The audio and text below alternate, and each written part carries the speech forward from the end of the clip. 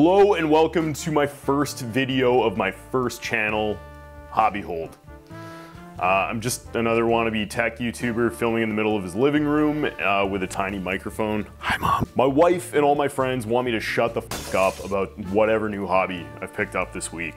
When I get into a new hobby, I go right down the rabbit hole and I go deep. And the next few at least will be about Casio. God, I love Casio. For a quick recap on why I'm so into Casio, it basically all started with my DBC 611 calculator watch. I wanted something to switch it up a little bit. Ended up going for the Bluetoothy step tracker, the ABL100WE. And from there, discovered that Casio actually did some cool stuff with Bluetooth and walked it back a little bit. Personally, Casio might have peaked with Bluetooth on the GB5600B, but that's for another video. Stay tuned. My latest purchase was the F-91W. If you're Barack Obama, Osama bin Laden, anyone in between, dirt poor or billionaire, you've probably had this thing on your wrist once or twice, and I wanted to experience it for myself. But here's the thing, and this is a controversial opinion, the F-91W, you're gonna tear me up in the comments here, but it kinda sucks. Doesn't do anything. It's got an accurate timer, sure. It's got an alarm, sure. It's got a stopwatch, sure. But for how cool this thing looks, it doesn't really do much. If you found this video on your own, you probably already know what Sensorwatch is and you just want to build this thing. If you don't know what Sensorwatch is and the algorithm just gifted my dumb face to you, I'm stoked. Thank you, YouTube. But you probably want to know what this is all about. So, Sensorwatch is an open source hardware project started by an awesome little company called Oddly Specific Objects. So it takes donor parts from Casio watches such as the F-91W and A158. Its creators have also provided an excellent framework and done some incredible documentation with some really useful examples. And here's the cool part. It has a whopping 32 megahertz processor with 32 kilobytes of RAM, and it's designed to express itself through the F-91's existing display. It also has a 9-pin connector enabling GPIO and UART.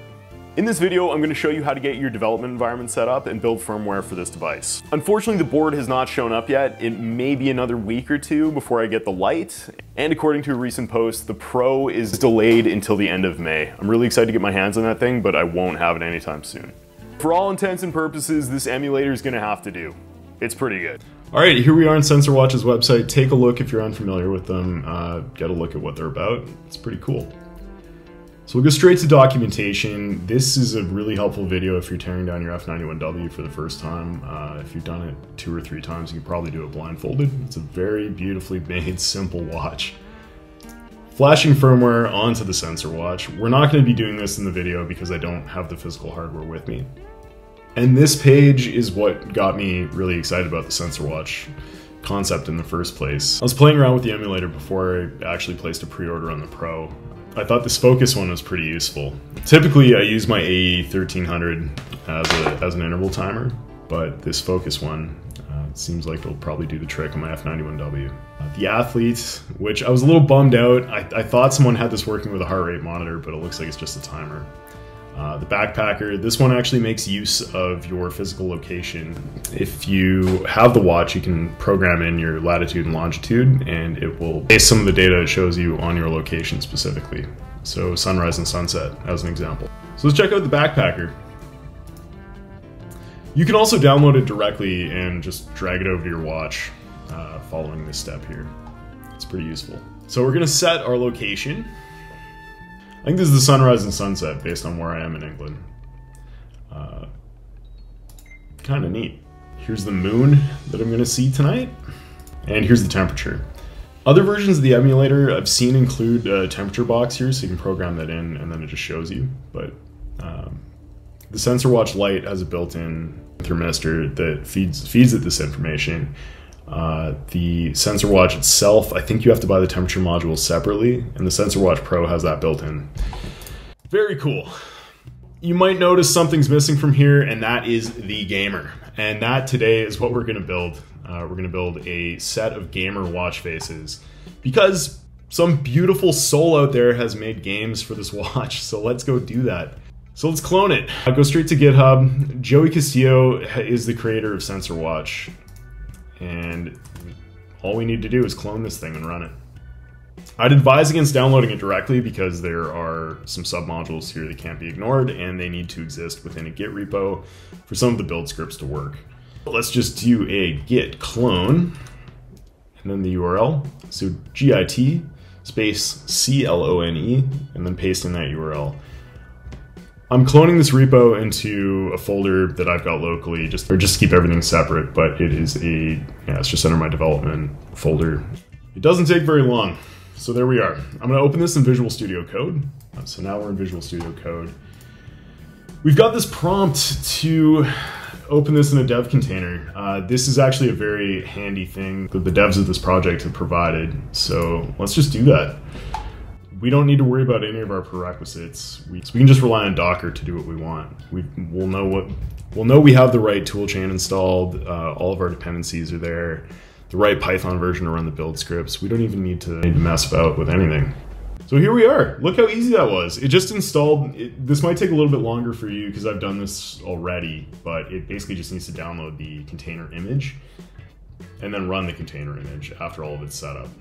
It's done that already. This is all mounted as volume within the container. What that means is the folders here on your computer locally are shared with what's running inside of that container. The really cool thing about that is that all of the dependencies are within the container. We don't care about any local versions of anything. All of our build scripts are gonna run within that Docker container like it's a virtual machine, basically. So movement, this is where the magic happens. So you can see a bunch of files in here. We don't need to operate in the terminal. Why am I doing that? We could just do that here. Movement. Make.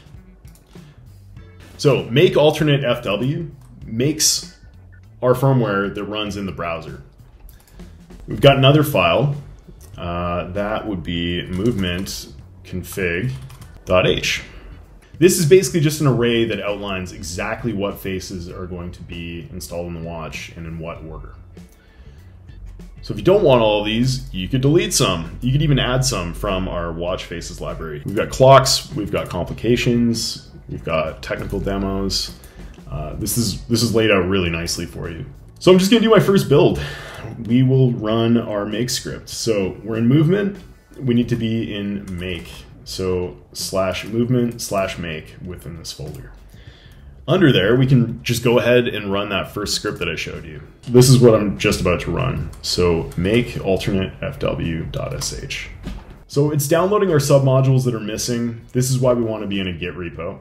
This might take a little longer because we're in Docker, but probably not that long.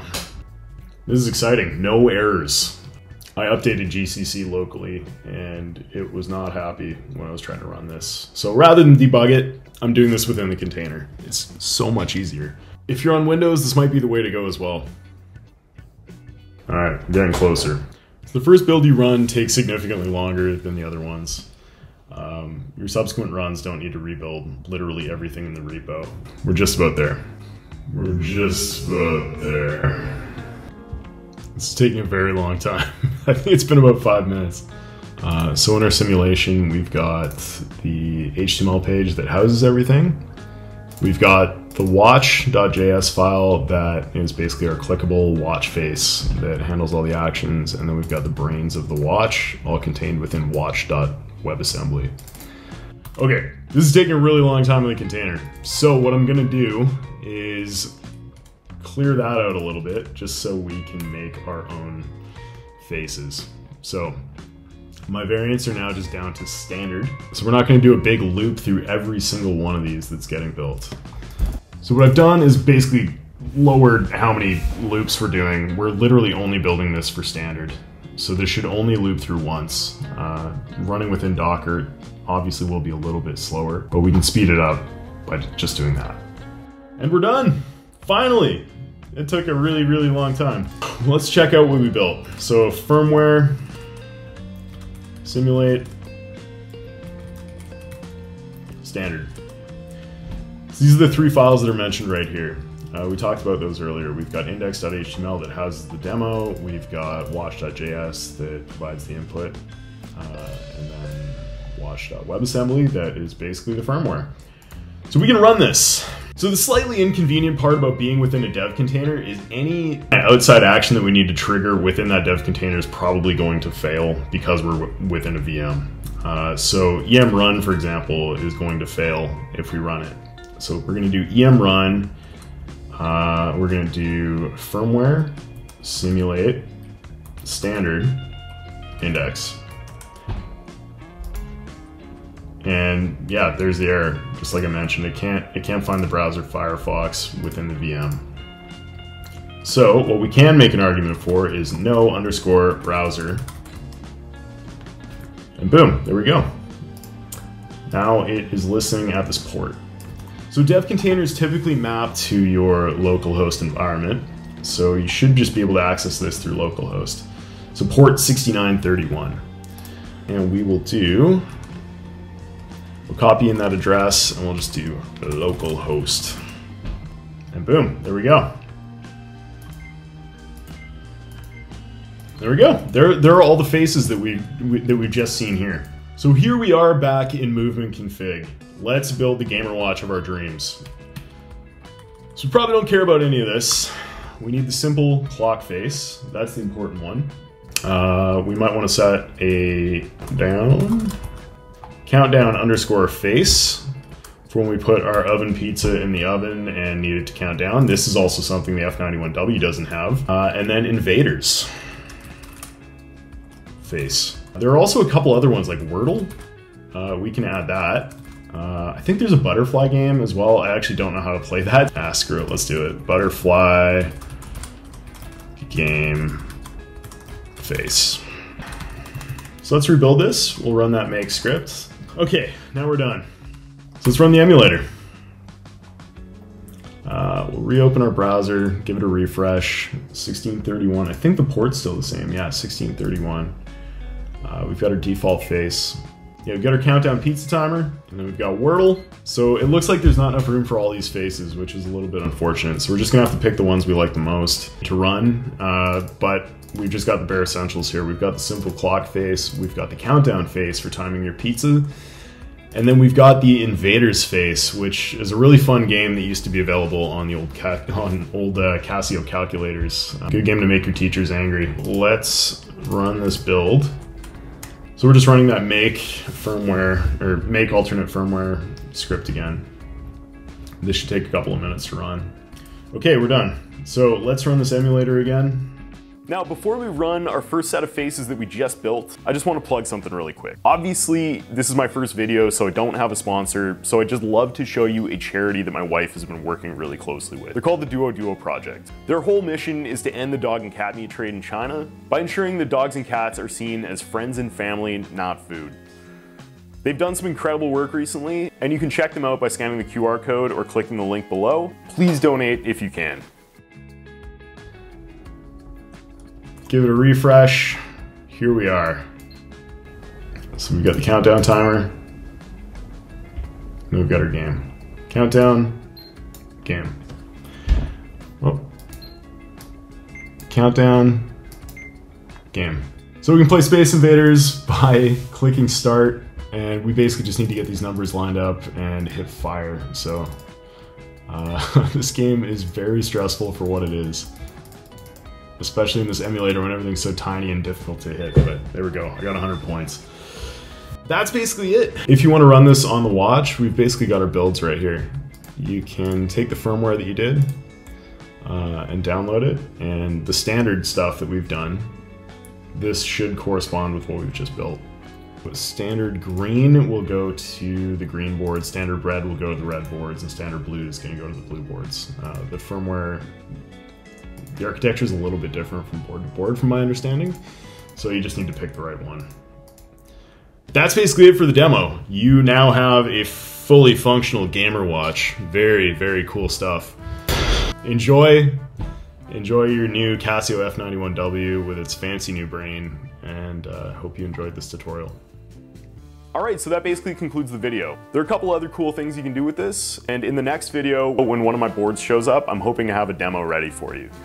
We can run through building a custom face. I know they've got a tutorial on the Sensorwatch website, but maybe we could just build our own face from there. That'd be pretty exciting.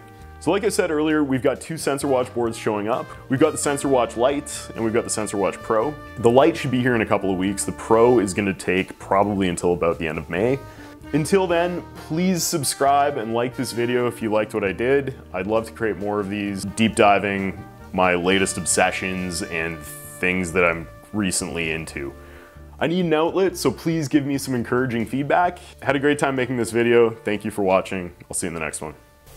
Bye.